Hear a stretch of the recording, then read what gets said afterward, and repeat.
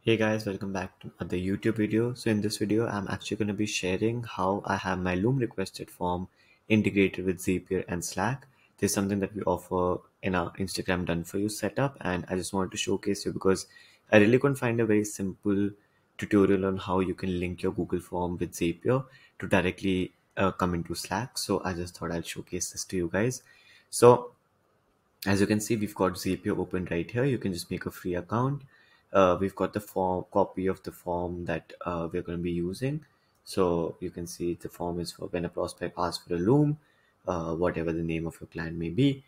And then you've got name of prospect, Instagram handle of prospect. Does the prospect have a YouTube channel already? This is done for their offer. If yes, the channel link and any notes. So we'll just come to our dashboard right over here. All we need to do is click on create a zap. We'll be taken to a new zap. Over here we'll be selecting Google Forms as our option. Under Google Forms we want new form response. Under new form response we'll click continue. It'll ask us to choose a Google account. Now if you've never used Zapier before, you'll have to link your Google Forms right over here. We'll click on continue and you will see all your forms over here. Here we have copy of Loom requested form, and we click continue, and it'll say we'll find a recent form response. You can just test your trigger. It'll test it automatically. If there's nothing, they'll just add in a sample. You'll click continue, and we want to connect to Slack, so we click Slack right over here, and we'll choose an event. Now we want a send channel message. We click continue. Now you'll sync your Slack again. You'll click on continue right over here, and under your channel you can just pick whatever channels. For example, I'll just pick let's see, let me just pick a meetings book channel or something where it's just me. I can't seem to find it. Here you go. So you'll just go on meetings book. Now you'll be taken to this page.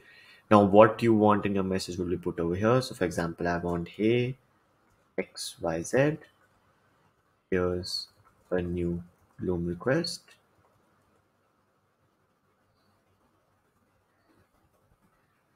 And then we'll click enter, and we want what all we want from for the message to show.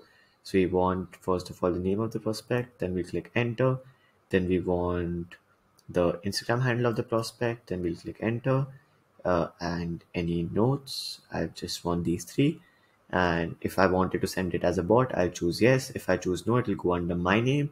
So I want to send it as a bot, yes. I want the bot name to be Loom request. What icon you can add or no. I don't want to include a zap link, so I click no. I don't want any image. I don't want any auto expand. I don't want to schedule this. I don't want any of this. You can choose whatever you want. You click continue, and it'll ask you to test. You can just click on test and continue. And right over here, you can see on my Slack channel, we have the message, and all you need to do is click publish zap. We'll just publish and turn this on, and it'll take a minute or so, and there you go, you've got your zap set in. And that's as easy as it is. You can connect any Google form to your Slack just using this. You don't need to do anything else. And yeah, that's about it. I hope you guys enjoyed the short tutorial, and if you did, hit the like button and subscribe. If you want more of these videos, please let me know down below, and I'll be happy to shoot them for you. Talk to you soon. Bye.